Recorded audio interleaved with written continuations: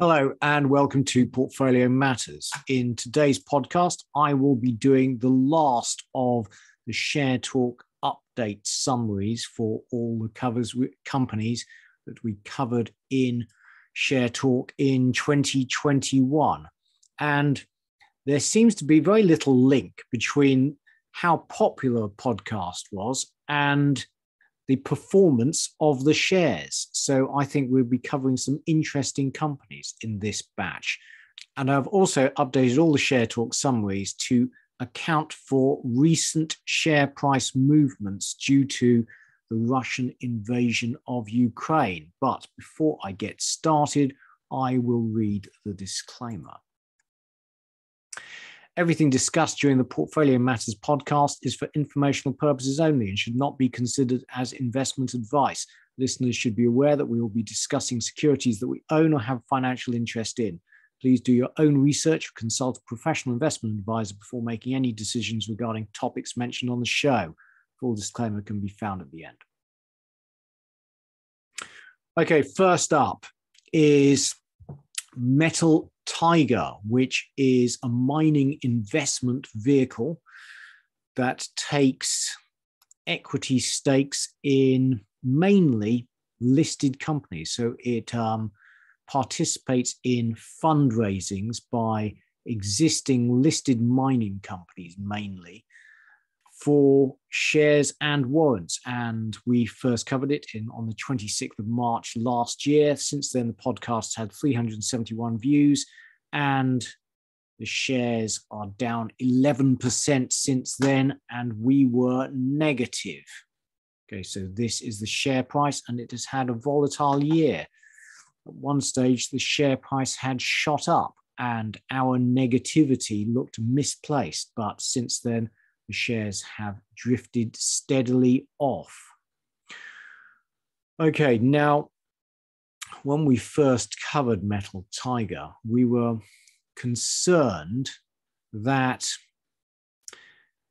its business model didn't really work. Essentially, what it does is when a small mining company needs to raise money for mainly exploration, Metal Tiger will participate in the share placing in return for shares and warrants. But most of the companies it invests in are listed, so it is possible for private investors to buy the shares in most of its investee companies on their own, avoiding Metal Tiger's very substantial costs.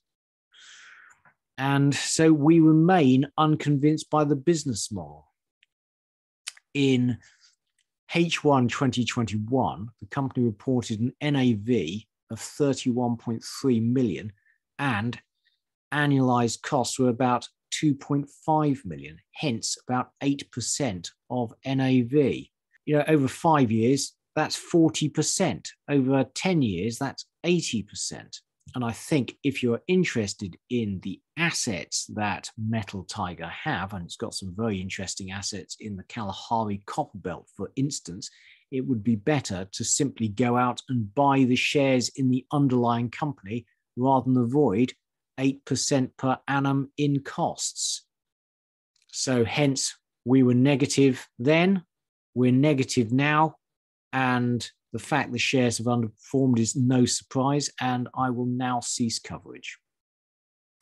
So next up is Orcadian Energy, a North Sea oil exploration company with heavy oil assets that it needs to develop. And we covered it on the 22nd of October 2021, so only 4 months ago. Podcast has since had 340 views, and we were neutral, and the shares have since returned 16%, most of that in the last few days, as you can see. So we were contacted by the CEO of Orcadian Energy, Steve Brown, who asked us to look at the company. And the bottom line is we really liked it. It has a collection of proven heavy oil assets in the North Sea, which were discovered long ago generally by other oil companies, but were then uneconomic. to develop, and Orcadian is planning to use a polymer flood to raise the recovery rates and get all those fields into production. Our concern then was simply the funding, and we know that farming out any development in the North Sea is very difficult, as i3 Energy have discovered. They have been attempting to farm out the Serenity field, which is light oil in the North Sea, for many years now. We thought it wiser to wait until Orcadian had actually secured funding before investing, but we liked both management and assets. Now, since then, there have been a couple of minor developments. It's received 475 million to write a white paper on using local floating wind turbines to support the electrification of North Sea oil platforms. And it's received expressions of interest from various FPSO providers for the pilot development, but no news on funding. And so hence, if we look at it on the mineral life cycle, mineral discovery life cycle, you see it's very much stuck down here, awaiting development. As soon as it's got funding, then we will take another look at it. So in summary, no change to our original view, but we're awaiting funding, and funding is substantial. It will require around 1.1 billion sterling to develop the pilot field. So originally neutral, now neutral. Okay, moving on to Enteq Technologies, which does downhole instruments for the oil and gas drilling industry. So we covered it in February last year. The podcast has since had 286 views. We were strongly positive, and the shares have been a big disappointment, down 16%. A lot of that has been in the last 6 months, with the share price just drifting steadily off. So what Enteq do is currently they sell measurement while drilling tools, and that connects the drill bit to headquarters, and that allows drillers to read in real time what sort of conditions the drill head is encountering during the drill, and therefore to redirect the drill head where necessary. But the reason we liked Enteq was not because of their small existing measurement while drilling business, but because they were developing a new rotatable steering system, which had originally been designed by Shell, called Sabre. And Sabre is an entirely new design, which they claim will revolutionize rotatable steering systems. Now, the market, according to Enteq, for rotatable steering systems is about 2 billion per annum, whereas the market for measurement while drilling is only about 100 million. So if Enteq can successfully get the Sabre tool into the market, that has the potential to transform the revenues of the company. And so far, Sabre has passed all of its tests, both in the field and in the lab. And we have very recently had a new update from the company, which frankly didn't really contain very much of interest, but the company will be presenting Sabre at a webinar on the 1st of March. And I'm going to repurpose the mineral discovery life cycle because I think it's also appropriate for new technology. And essentially, we have been in this testing and development phase for the last 2 or 3 years, during which time the company is spending money on development with nothing to show for it. There's very little news flow coming out. But now, hopefully, we are entering commercialization. And as Enteq start to get deals for the Saga system, then hopefully you get a constant flow of positive news flow, which would be very good for the share price. And a reminder, this currently is a very, very small company. Its market cap is below 10 million. In the 6 months to 30th of September 2021, which is the last data available, it had revenue of only $2.3 million and made an EBITDA loss. It has around 5.3 million on the balance sheet, so that's about 4 million cash. So of that 10 million market cap, about 4 million is cash, but it is steadily consuming cash as it invests in the design of the Saga system. And it is then going to have to invest in inventory for Saga. So in order to rent them out, it's going to have to build a few, and that will require cash. So it's an open question of whether they will require to do a fundraise, although they are saying they can probably fund that through bank facilities. So the 24th of February trading update said that trading was in line with expectations and sales of the measurement mile drilling tools was improving with the US market. So in summary, we hope 2022 will be transformative for Enteq as Saga enters the marketplace and starts to get new deals.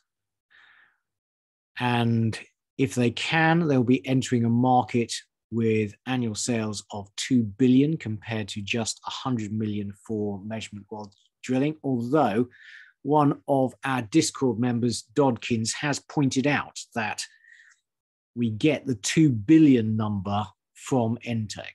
So it might be prudent to halve that number, but still it is a much bigger market than measurement while drilling. So previously we were strongly positive. I remain strongly positive. Okay, and now on to Altus Strategies, which is a mining investment and royalty company. Now, we last covered it back in March 2021. Podcast has since had 268 views. The share price then was 80p. And sadly, we were mildly positive and the share price is since down 30%. Now, I liked the management and I quite liked the business model, but what I didn't like was the fact the share price had absolutely shot up from about 20p to 80p when we covered it. And I thought the shares were then fully valued. And so hence, we were only mildly positive. And I think those concerns have been fully justified by the fact the share price has drifted steadily off since. But Altus has had a busy year. It's done a host of deals that have built royalties. So it has purchased a net smelter royalty on the Caserones copper mine in Chile, and then it has purchased a portfolio of gold royalties, mainly in Australia, from Newcrest. And those combined have changed the portfolio of assets of the company quite profoundly and also provided instant royalty income, because previously it was only a collection of very early stage development assets. So it's a bit of an odd mix, Altus. It has these pre-royalty assets where essentially it is investing in proving up these assets and then aims to find investment partners to bring them to development. So it's constantly pouring money into drilling and exploration on these early stage assets. And then separately, it has these recently acquired royalty streams. So it's now saying that Caserones will bring in around $3.9 million in 2022, and the Newcrest portfolio will bring in about 2.5, total about 6.4. And it's got big ambitions. So it's aiming to acquire more royalty portfolios, but the question is, how much is that going to cost, and how much of that will be in equity, because it has had to issue equity to fund the Newcrest deal. And so the fear would be that there could be quite a lot of shareholder dilution along the way. And this is what the current royalty cash flow forecasts are. And you'll see that the Newcrest portfolio is due to essentially peak in the next 5 years. Now, the assets they bought from Newcrest are mainly Australian gold mines, although Bonikro is in the Ivory Coast. But with it came a whole host of Australian royalties, which are in essentially pre-production phase, the vast majority of them. So there is the potential for upside as these mines get developed in the coming years. And Altus have big ambitions, as can be seen from this chart. Pause and have a look. So they have a big pipeline, they claim, of assets coming through to produce royalties in future years. And their pre-royalty pyramid, i.e. their development assets, again, they hope a whole host of developments slowly moving towards development with a joint venture partner.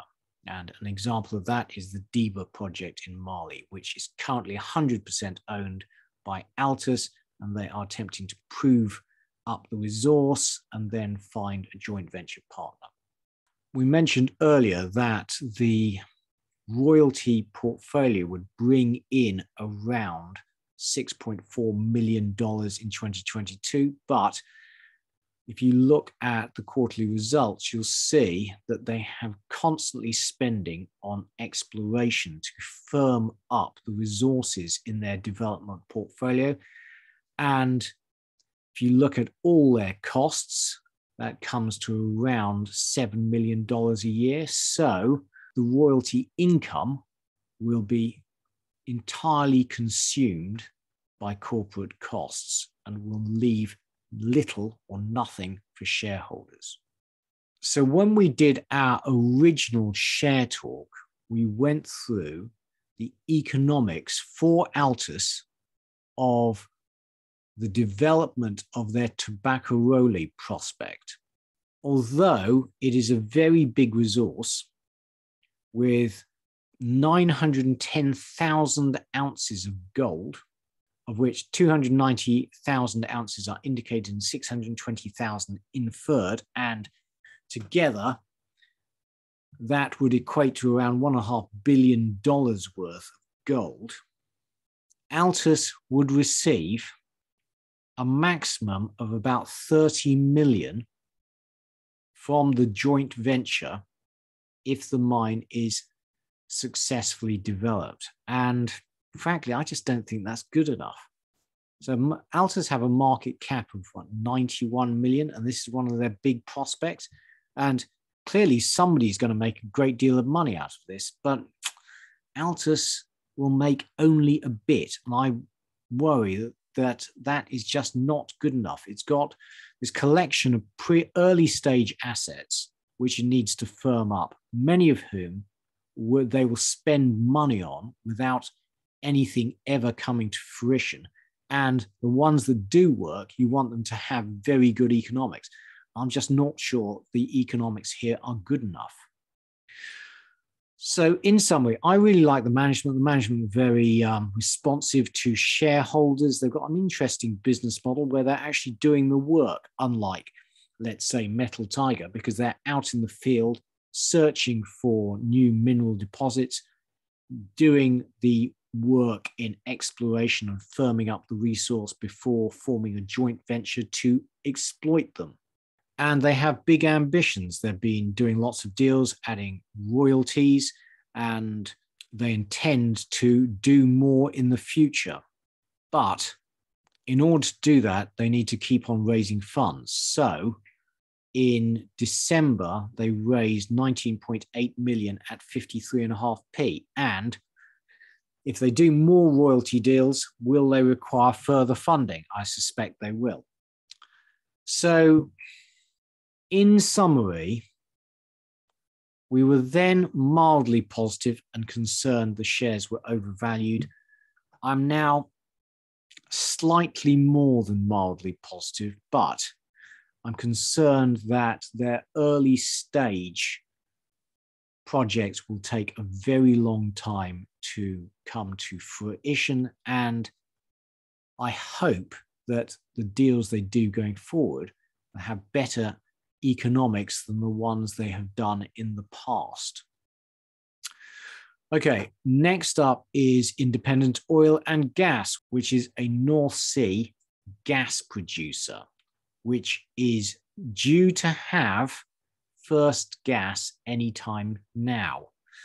So we first covered it in March last year. The podcast since had 266 views, and we were positive, and it's been great because the shares have more than doubled. And I personally added a lot more to my original small position in Independent Oil and Gas as the European gas crisis developed over the course of last year, as we covered regularly in our weekly update. So this is Independent Oil and Gas. Share price have been trending steadily upwards, in part because of the gas price. Now, in the last couple of days, this is the Dutch natural gas price. The gas price has shot up to about 111. And the war between Russia and Ukraine is likely to lead to disruptions in gas supplies, which would cause the European gas price to remain elevated. And that should be very good for Independent Oil and Gas. And this is the UK natural gas future, which likewise has shot up in the last day or so. Okay, so Independent Oil and Gas have a collection of gas assets in the southern North Sea, many of which are known discoveries which were discovered years ago by other oil companies, but then considered uneconomic and abandoned. And Independent has essentially purchased the license for all these minor fields and is now making a hub, a southern North Sea hub for development. So phase one will see the Elgood and Blythe fields come into operation. Now, that was due to happen by the end of last year, and Elgood and Blythe have now been connected to the gas pipeline network, but the refurbishment of the reception facilities at Bacton has not yet been completed. And the latest RNS complained about COVID disruptions and damage from Storm Eunice, and that will put back first gas until the first week in March. So fingers crossed that first gas is imminent. Then in Q3, we'll have appraisal wells on Goddard and in Kelham North and Central. This is their map of developments over the coming year. And you'll see that Q1, in the next couple of weeks, we should have first gas from Blythe and Elgood. And then in Q2, first gas from Southwark. But Southwark has suffered with rig problems and cost overruns. Then in Q3, we'll have Goddard and Kelham North and Central appraisal wells, and they'll start working on the northern and southern hubs development. Now, this is their reserves.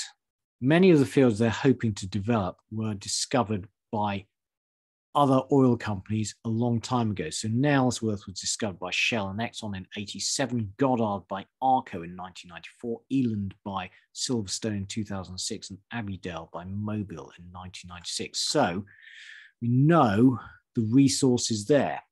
The question is, how will it flow? And we don't know that until an appraisal well has been drilled. But half the work has already been done, the difficult bit of discovery for a lot of these fields.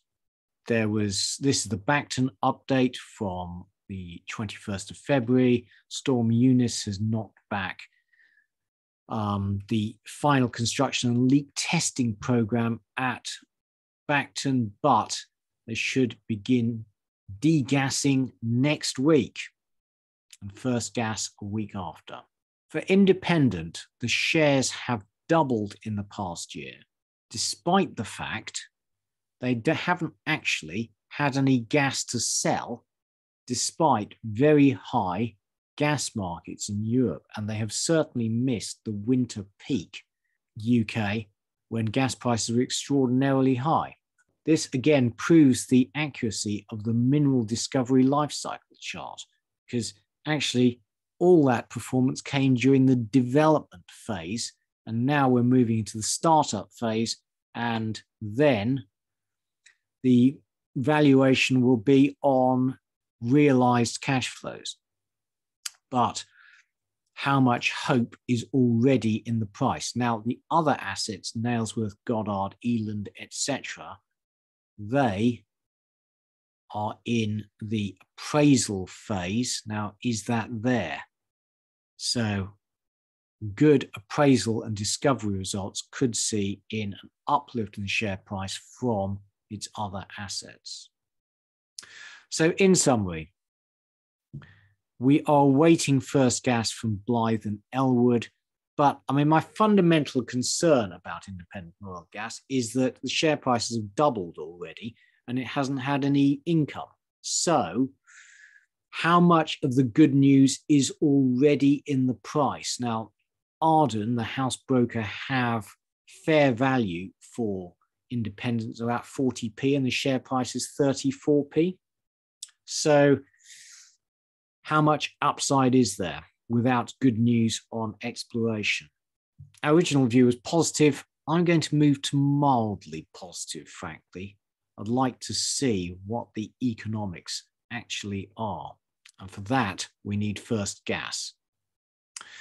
Okay, next up is Saga, the company that specializes in insurance and travel services for the over 50s, but actually their core demographic is the over 70s. Now, we covered the company back in February last year. The podcast has since had 247 views. And since then, the shares are up 14%. We were strongly positive. The shares have had a volatile year. Early optimism in first half 2021 that COVID was over led to a sustained bull run in the share price, which then unwound on the back of COVID restrictions and Omicron. Then in the last few days, we've had a big sell-off due to the Ukraine crisis. I am disappointed that our Saga podcast has had so few views because I think Saga is a very interesting turnaround story. And it was originally brought to my attention by Paul Scott of Stockopedia, who really likes the shares and it is his largest holding. So Saga is a turnaround situation. Essentially, it was sold to private equity, and private equity did their usual trick of loading it up with debt and giving it a short-term focus. So it tried to exploit customer loyalty by giving them teaser rates on their insurance. And then when it came to renewal, raising their insurance rates by around 30%. And that whole business model was undermined by price comparison sites, which allowed their customers to realize that Saga was ripping them off and leading to an exodus of customers and a collapse in the share price. New management headed by the son of the founder have come back in, and they are attempting to purge the company of its short-term focus and turn it around with an emphasis on quality of service. So what went wrong with Saga? Well, it was floated back in 2014 at a price of £27.75 by private equity companies Permira, Charterhouse and CVC. And this is the share price performance. A couple of years where it seems to do well, and then it was steadily losing customers. The insurance side was declining, and that led to big fall in the share price because the combination of falling profits and high debts is never a good one. Okay, so let's go through its most recent trading update. Now, the good news is the insurance side has stabilized. So it has customer retention rates of about 82%, solid margins per policy, and bottom line, the insurance side is now a stable source of revenue and profits with but little growth. That has offset the losses from the travel side during COVID. Now, the travel side, well, just prior to COVID, Saga had invested in 2 new cruise ships, which has never really had a chance to use at their full operating capacity. Now, in the second half of 2021, cruises were EBITDA positive with a load factor of 68%. After accounting for depreciation and the loan costs, they lost money. Going forward in 2022-23, they have very strong bookings. The load factor is 86% for the first half already and 73% for the full year. And day rates have increased by around 6%. So they've got very good customer loyalty, but I do question whether a rise of only 6% in the day rate is enough, given that they have rising fuel costs and presumably rising wage bills. On the finance side, well, total debt is enormous, 764 million, most of which, though, was taken out for the cruise ships. And they expect to make a small underlying loss for the last year. But when the 2 cruise ships get back to full operational capacity, you hope that they will make a good profit.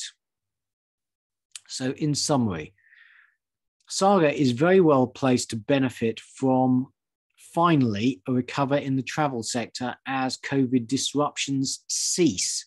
And it's got a lot of debt, but it's got cash and there are no immediate debt repayments. And I think all it would take is a small turnaround in its fortunes to see the shares fly. It targets a growing demographic, the elderly, and all the indications are that it has stabilized the insurance side. It's got a loyal customer base. If travel comes back, it should do well. And I have been buying more shares recently. So we're originally strongly positive. I remain strongly positive. Okay, next up is the oil services company, Gulf Marine Services, which we covered only a couple of months ago. And the podcast has since had 246 views, and the shares are up 14%, and we were positive. Okay, so this is a highly indebted turnaround situation, which is very high risk. So this is the share price recently. if you are interested, please go and have a look at our original Share Talk, where we go through all the corporate shenanigans of the last couple of years, and I will not go through that again. So this is the long-term performance, and it's not been good. So Gulf Marine Services rents out these self-elevating support vessels. And this is a slide from our original Share Talk, which is not out of date. It was only a couple of months ago. And essentially new management have come in. The old management basically invested in expanding the fleet at the wrong time. And the downturn in the oil market meant that essentially they took on a lot of debt to expand the fleet, which was then not utilized.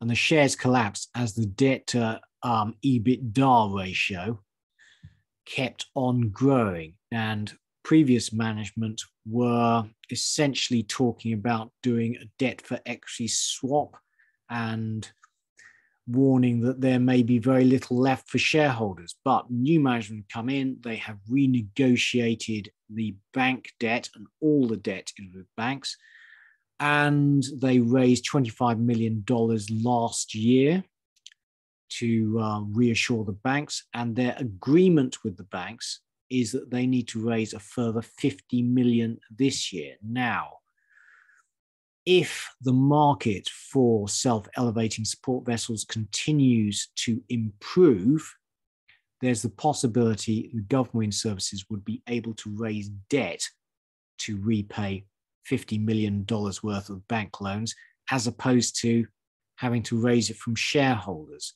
And obviously, they can raise debt that is much better for shareholders.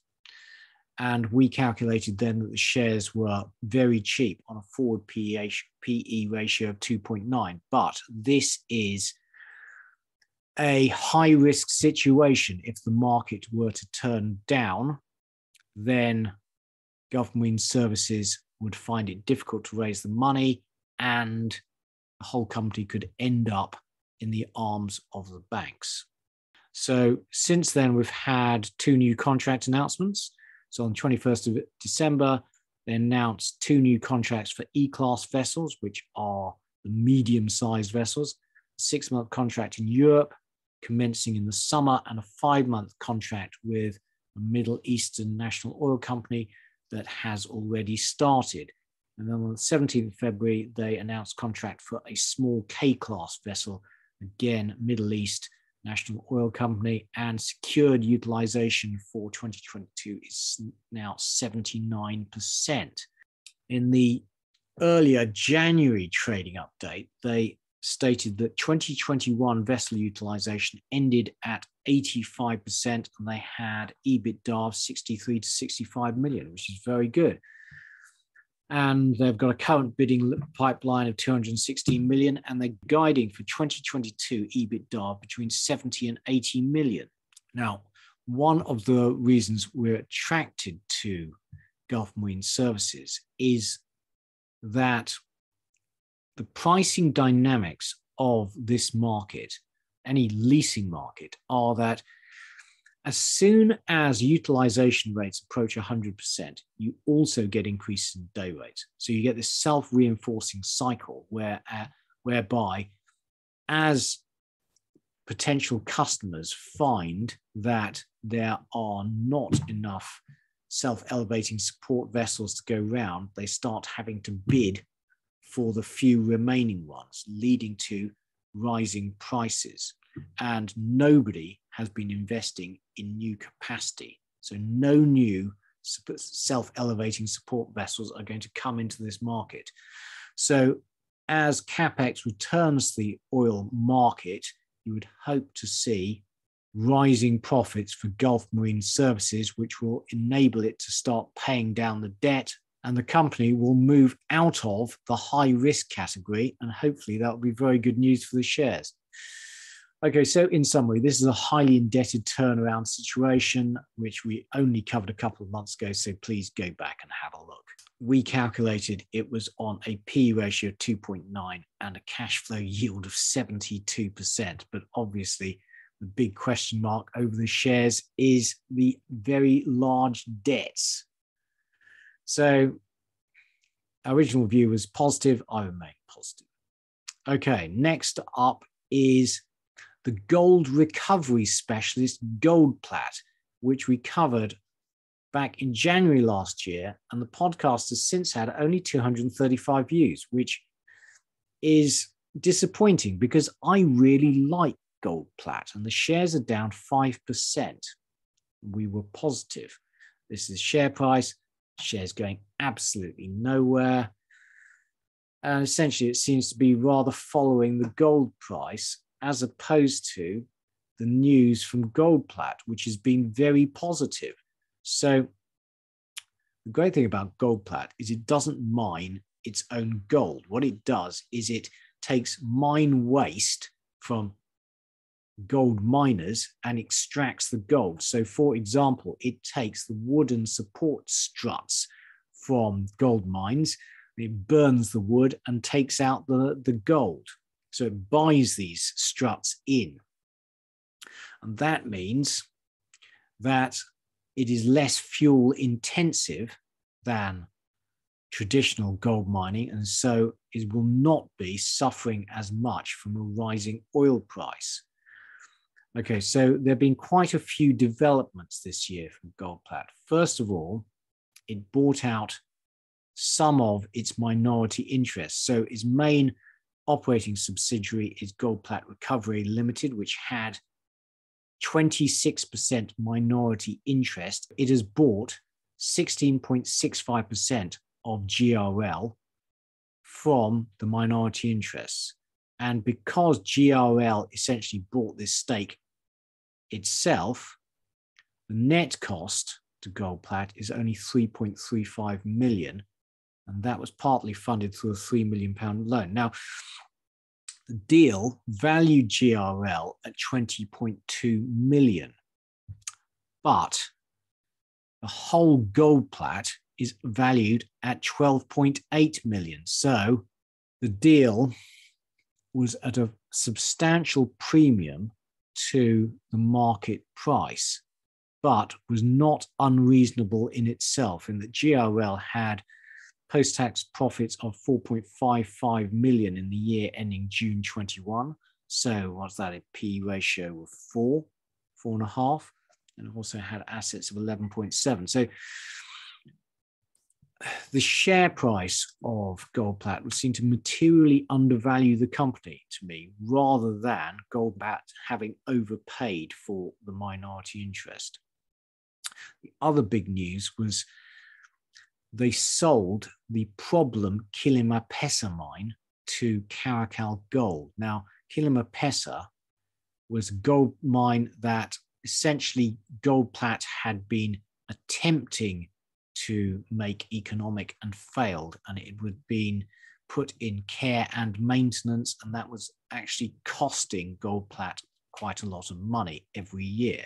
So they've now sold Kilimapesa, and they own £1 million worth of Caracal shares, and they also have a net smelter royalty on the Kilimapesa mine.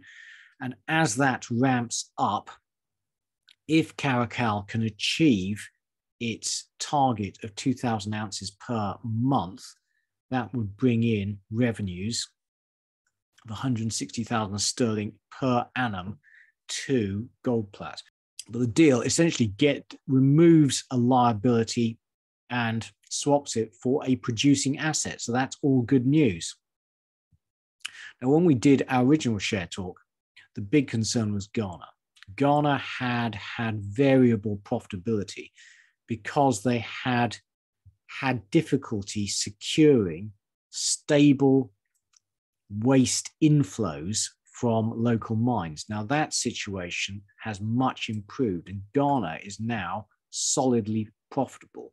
And so in Q2, Ghana produced a profit of £1 million, and South African operations produced a profit of 1.34 million. And that was helped by falling costs and a rising gold price. In addition, the group is investing $300,000 in expanding South American operations, which will allow it to process low-grade waste locally in South America. So the purpose of the South American operations is to source high-grade waste to ship across to the Ghana operations. By investing 300,000 in the South American operations, there is the potential for a new hub to develop there to process South American waste locally.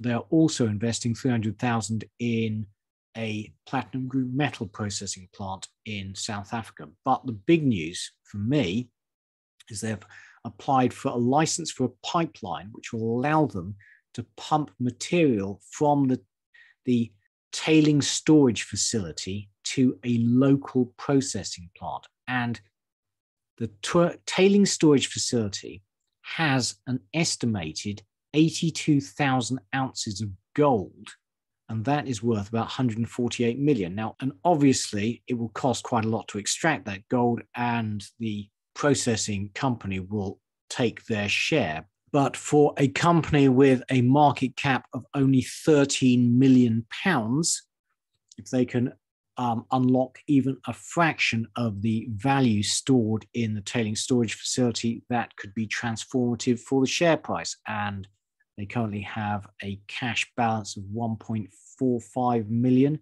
and cash at the operating entities of 3.85 million. Although I'm not sure how they're accounting for the Nedbank loan. We'll have to wait until the next results are out. So in summary, these shares just seem ludicrously cheap to me.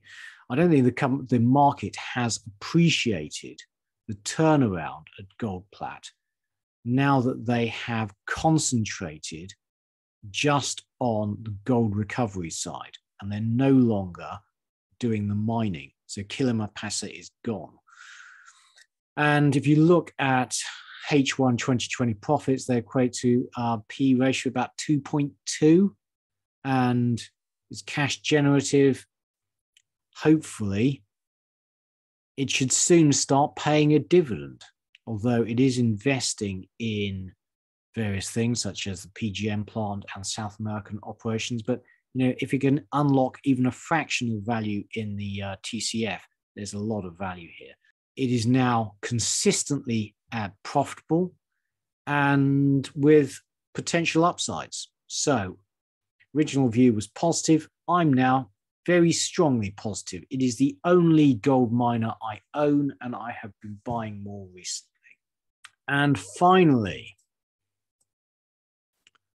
Capital Limited, which does contract drilling and lab services for mining companies. We covered it back in February last year, and the podcast has since had a very disappointing 140 views. And we were very positive, and the shares are up 50% since we covered it. So this is the share price. In the last few days, it's come off as Russia's invaded Ukraine, but also the share buyback program is sadly over for now, and that drove a decent increase in the price. So this is a mining service company that does drilling, contract drilling and lab services, contract mining actually, and it has strong earnings growth, and the shares are good value, which is a very good investment combination. Okay, so if we go through the latest figures from Stockopedia, see that had very strong revenue growth in the last couple of years. In 2021, revenues will almost double. But then growth is expected to slow substantially in the coming year to only about 15%. I'm not sure why they're estimating that profits will fall next year, but earnings per share should continue to rise, and revenues and margins have been rising, return on equity has been rising, and they pay good dividends. And this is from the Q4 trading update. You see steadily rising revenues, up 8% quarter on quarter, 92% year on year. as they're kicking off quite a lot of cash, they have recently completed a share buyback program in which they purchased 2 million shares. And here are some recent contract wins. A lot of their contracts are with large multinationals. So first of these is a 3-year production drilling contract with Anglo Gold Ashanti in Tanzania. Pause and have a read if you're interested. So in summary, this is a growth share that's also good value.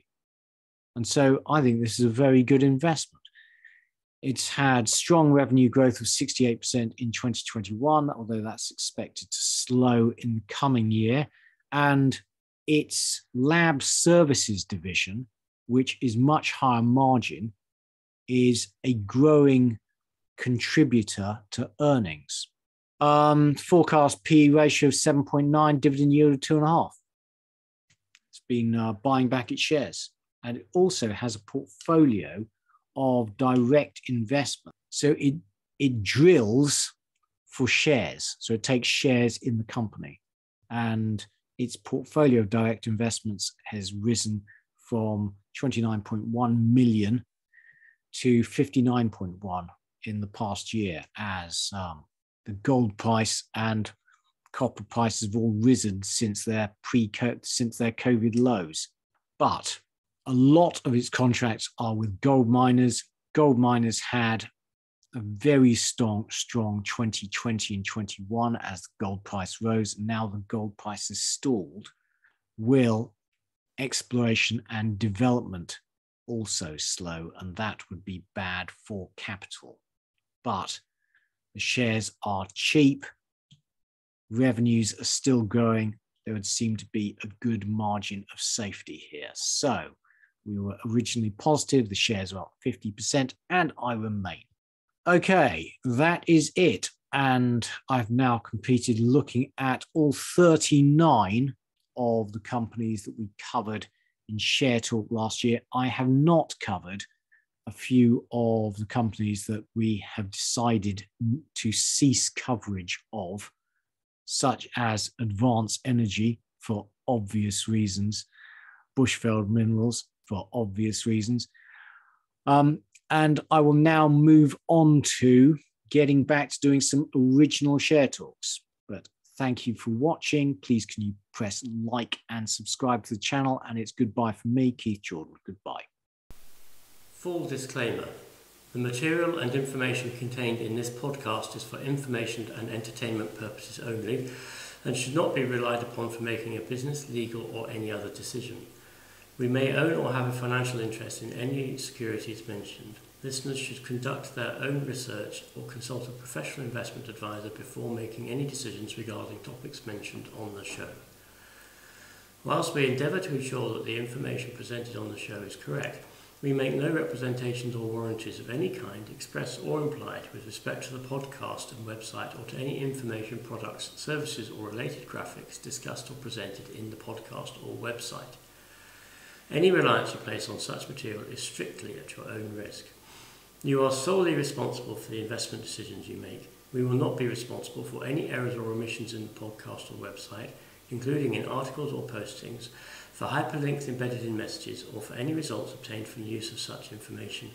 Nor will we be liable for any loss or damage, including consequential damages, if any, caused by a reader's reliance on any information provided by the podcast or website.